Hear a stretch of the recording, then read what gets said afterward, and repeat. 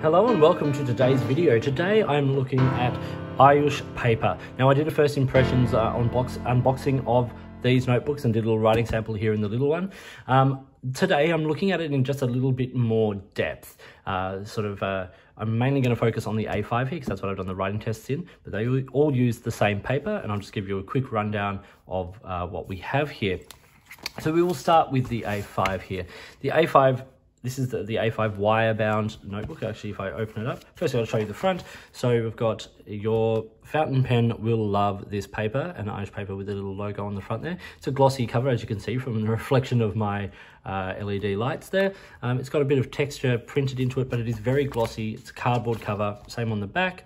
A little QR code there and all those kinds of things. Ruled 100 GSM, made in India. So yes, Ayush Paper, an Indian company making really affordable, really good quality fountain pen friendly notepads here. A lot of those things are wire bound. They've got a large range of things. The three I have are obviously, the wire bound. So let's have a look at this then. So what do we have to say? So Ayush Paper, A5 wire bound, and this is retails for 180 Indian rupee, which is roughly $4 Australian or $3 USD. That is like excluding taxes and shipping and all of that kind of stuff. So pretty good prices. Things like shipping and things may be a little bit restrictive depending on where you are in the world and the cost of that, but the actual cost of the item I think is really, really good value. So you get 50 pages of 100 GSM paper. Now, that's 50 sheets, I suppose I should say. Because the quality of this paper, front and back, using both front and back, is absolutely doable. I think it's really great. You'll see the quality of how this paper performs when I show you the back of this. A couple other features. Obviously, we've got rounded edges on the page here. It's perforated, which I'll show you how that tears out in just a second. The A4 version here is not rounded. It's just the square corners there, which I also kind of like. It's a little bit, I think A4 is probably just a little bit more professional in the size and what it can be used for and things like that. So this is the ruled version. The other two versions I have, both the Pocket and the A4, are the Dot, which is a simple 5mm dot rule. The A4 version retails for 360 Indian rupee, which is $7 Australian or $5 US. And this Pocket version, which is kind of like field note size, which is 3.5 by 5.5 inches. Once again, dot grid, retails for 95 Indian rupee, which is about $3 Australian or $2 US. Those are very rough prices depending on sort of when you get the conversion and all those kinds of things, but it gives you an idea. One thing I will say straight up is that before I talk about the quality of the paper, I want to talk about the quality of the presentation and how these notepads are presented. I'll overlay a very quick section from the unboxing here to show sort of how they were packaged, and they're packaged in sort of this waxy kind of very noisy paper, sort of tracing paper with a sticker on them. It's very nicely done. The only thing I will say is that there are just like occasional little like rough things with the presentation. Now, I understand these are quite like affordable price, but like things like the way the corner is cut there with that little sort of extra jagged bit means that things aren't always completely aligned, or the logos on the front aren't always like, it's very easy to see on the Pocket one, then it's not quite centered within the space of the cover. Little details like that for me are it shows two things. Firstly, it shows that the products are not sort of huge mass produced, where things are done, sort of precision. These are done sort of more rustic in a way, and I kind of like that. The other thing I will say is that things like the way the wire is cut is a little bit sort of rough. It's got some sharp edges.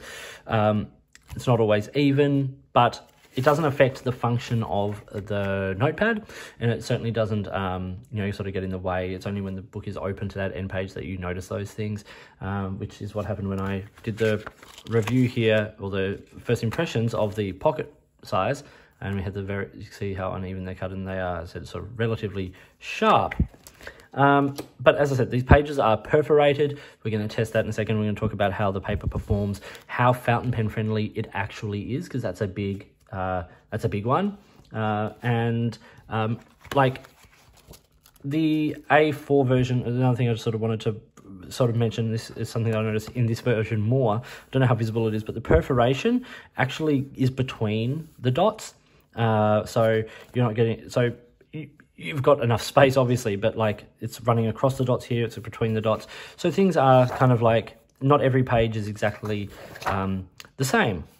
And that's okay. It's kind of what it is. Also, the other thing is that they were a little bit like dusty in the paper and had some like little marks, like hand marks and things like that, which is, once again, just shows that these are things used by actual and packaged and produced by actual humans, which is also, as I said, it's kind of nice. It's nice to know that. Anyway, that's enough sort of talking about that stuff. Let's talk about how the paper actually performs. So I've written on this with a bunch of things. Standard Bindery's Old Friend ink. Standard Bindery is an Australian brand that is no longer available, but the ink is beautiful. It's highly concentrated, saturated, wet ink. So I've written with that in a Gravitas medium nib. Lamy Blue in a Safari with an extra fine nib, which is what this writing was done with as well. We've got Noodler's Bay State Blue in a Jinhao fine nib. Now that ink will sort of eat through anything if it's given the chance. Robert Oster Verde de Rio in a TWSBI Diamond 580. A Retro Rollerball, a Pilot G2 in the Hunter Green, a Bic ballpoint. I've written highlighted there, but I didn't actually highlight it, so let's quickly do that now. There we go. A Tombow Mono 2B pencil, which I've gone to erase, and it's left quite a lot.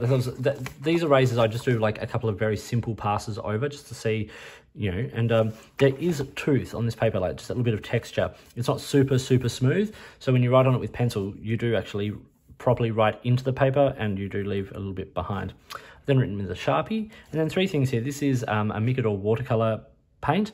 I want to put on quite a decent sort of amount of that just to see how it performs. Then Diamine and Colt Pens ink Michael, and then Monteverde California Teal. I wanted to see how it sheened in pooling inks. So you can see there it's got the red copper sheen on Michael that's coming up quite heavy, and then on California Teal you've got the red sheen. The watercolor actually I think performed quite nicely. It's sitting on the top of this paper. The paper, while feeling slightly toothy, I think has quite a high count weave to it. So it's quite, it's got good resistance to you know, to allow for things like sheening there. We also see hits of sheen in the writing on the Lamy Blue, which is not known as a super sheening ink and in an extra fine nib, but I'm not sure if the camera's going to pick it up, but you can actually see it there. So in the right pen, the right nib, this paper will allow for sheening and shade. They said that on the website. I questioned it in the unboxing because I wasn't sure given the experience I had. But as you can see, I think it's doing a really nice job. Let's see how the back of this page performs. So you can see where I've put pooling inks down, a little bit has come through. The Sharpie has come through, and it's trying to come through occasionally where I've done like these heavier passes with inks. But for the most part, there is ghosting. There's always going to be ghosting with fountain pens. Like, it's very rare to find a paper that doesn't ghost. You can see there that we actually get a pretty decent performance. Not a lot is actually coming through, and which I really think is great. And actually on the front side of that, again, nice and up close, you can see there's no feathering either. It's held really nicely, and the highlighter performs well. As I said, there's a bit of tooth on the paper, so things are going to write on this. You're going to get a tiny bit of feedback. Lets you know you're writing, and I think that's actually pretty great. Now here's something I did in here a few days ago, so I'm just going to test this perforation. It's a firm perforation, and as you can see, like it's not the easiest perforation to tear. So the pages are at least going to be secure, but you end up with like this, and so I'm just going to remove that from my own obsessive compulsive desire for perfection. But yeah, it's not the easiest sort of paper to remove the perforation from. So it is, while it is perforated, I think it's don't rely on it for like really easy, simple removal of the pages. Okay, so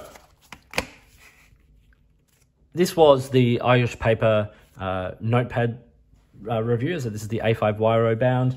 This is the Pocket Wiro bound. All have the same amount of pages, the same quality of paper, and of course the 4 wiro bound here with the square corners, once again with the dot grid. I really like it. Pros for me are the quality of the fountain pen writing. I think it actually, you get good quality performance from this paper. I didn't actually expect it to perform quite as well, but I'm really, really glad it does, because we actually end up with a paper here that is super affordable at its base price, obviously things like shipping and stuff, and I assume they're going to expand their availability into other retailers at some point, because I think the quality of the paper certainly, you know, indicates it should be. I'll link to their website and Instagram and stuff down below, but I think the quality of this paper and the quality of the binding, the wire binding and all that kind of stuff, I think it deserves a place in the market. I think that a couple of little details in terms of, like, you know, the presentation, like some of these like marks and things on things could like be improved. I think that the concept and the design is really nice. I like their logo and I really like what they're doing, and I like the fact that it's human. I enjoy it a lot, but most of all, I really enjoy how the paper performs. So check them out. If you're not familiar, go and check them out. Check out their range of notebooks, because I think actually they've got these and a few other versions that are really interesting and look really great. So thank you for watching. I hope you found this video interesting and useful. If you did, give it a thumbs up and subscribe to the channel. Hit the notifications button if you want to stay up to date with the videos that I produce, and please feel free to get in touch using any of the platforms listed below. You can find me on Instagram or Twitter at @_offstage_me, or you can contact me on any of my videos here, or drop me an email, which is listed down below.